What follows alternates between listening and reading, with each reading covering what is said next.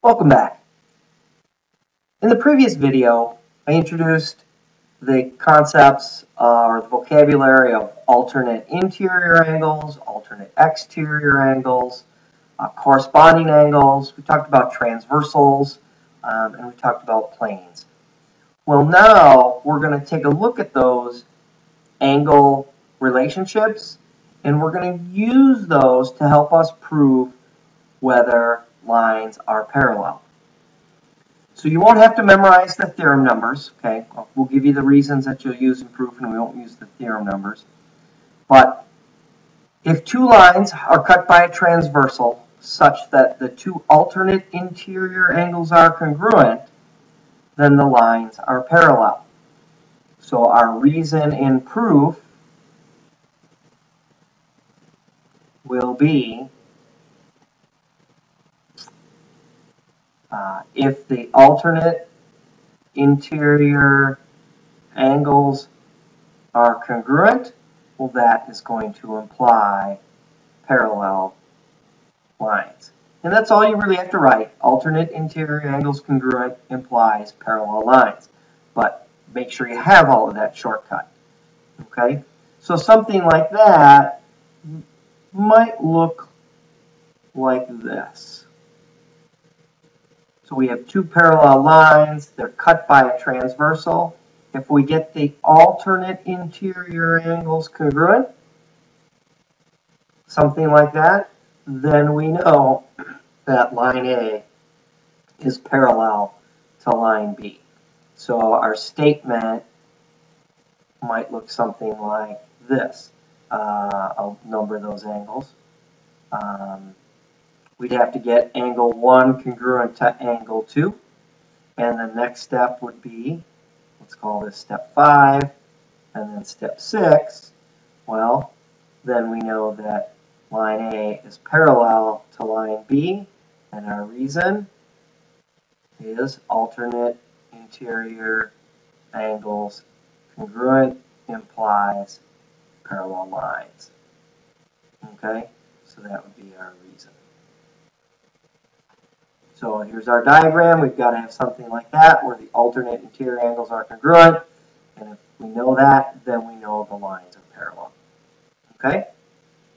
Let's move on to the next one. If two lines are cut by a transversal such that the alternate exterior angles are congruent, then the lines are parallel. Well, I'm going to use my diagram above. This one in red. Our reason in proof, alternate exterior angles congruent, and that's really important, you got to have the congruent part, implies parallel lines. Alternate exterior angles don't imply parallel lines, but alternate exterior angles congruent implies parallel lines. And that diagram would have to look something like this. We'd have to get the alternate exterior angles congruent. So maybe we'd have to get angle 3 congruent to angle 4. If we could get 3 to 4 congruent to 4, then we would have parallel lines. And this is the reason we would use in proof. So this proves our lines parallel. The next theorem, if two lines are cut by a transversal such that the corresponding angles are congruent, so if we had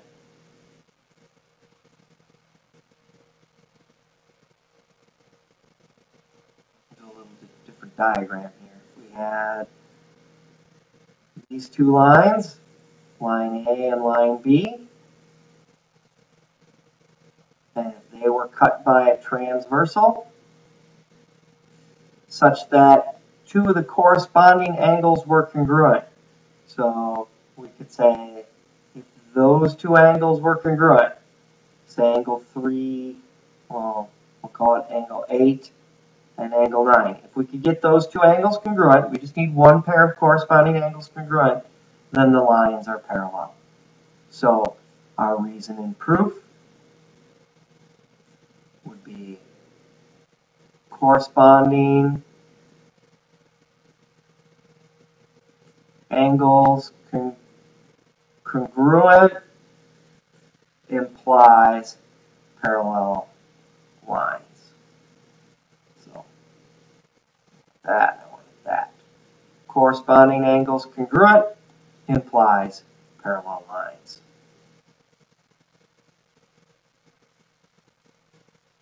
Our next theorem, I'm going to use this diagram above here, save a little time. If two lines are cut by a transversal such that the two interior angles on the same side of the transversal are supplements, then the lines are parallel. So that would be something like these two angles. So angle 6 and angle 7. Those would be interior angles. They're in the interior region. This is my interior region. And they are on the same side of the transversal. If they are supplements, then the lines are parallel. So we'd have to have angle 6 supplementary to angle 7. And then we would know that line A is parallel to line B. We call this reason 3 and this reason 4. Our statement, I beg your pardon, statement 3 and statement 4. Doesn't really matter what reason 3 is, but our reason 4 would be, and there's not much of a shortcut here, interior angles on same side of transversal are supplementary.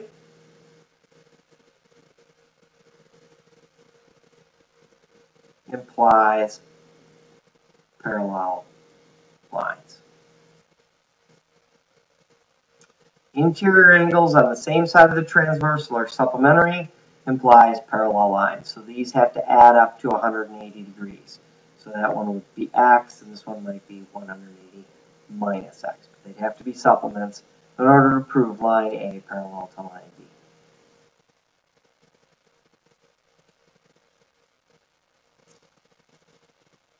Our next theorem says if two lines are cut by a transversal such that the exterior angles on the same side of the transversal are supplementary, the lines are parallel. So this is the same as our previous theorem. It's exactly the same, except for that one thing, and now we're working with the exterior angles on the same side of the transversal. So if we wanted to get line B parallel to line C, we'd have to get the exterior angles.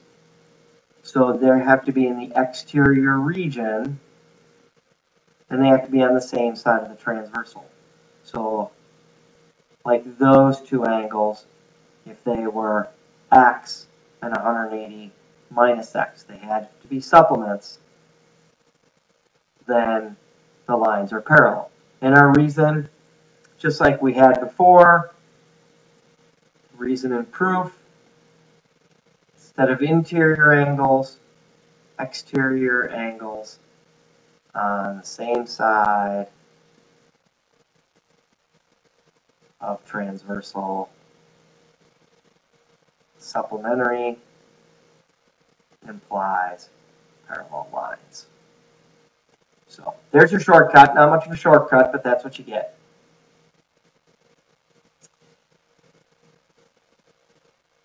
And then Theorem 36 says if two coplanar lines are perpendicular to a third line, then the two lines are parallel. Coplanar lines, they must be on the same plane. Okay, so they must be lying on the same plane. They're perpendicular to a third line, then the two lines are parallel. So if we have two lines, so call them line A and line B, and if they're both perpendicular to C, so we'd have to be given something like A is perpendicular to C, and B is perpendicular to C, okay, then we can prove that A is parallel to B because they are perpendicular to the same line. A is perpendicular to C and B is perpendicular to C. Be careful here. Some guys try and use the transitive property or substitution, but perpendicular is not transitive, as you can see. If A is perpendicular to C and B is perpendicular to C, is A perpendicular to B? No way. In fact, A is parallel to B. So, perpendicular is not transitive. So be careful with that. And there's really no shortcut for this. Just if two coplanar lines are perpendicular to third line, then the two lines are parallel. So that one you'll have to commit to memory. That's your reason. And finally, last theorem, Theorem 30. The measure of the exterior angle of a triangle is greater than the measure of either remote interior angle. Well, remote is far away. If you ever parked at remote parking at the airport, you know you parked far away from the terminal. An interior angle of a triangle versus an exterior angle of a triangle. Let's take a look at that. So let's say we have this triangle ABC.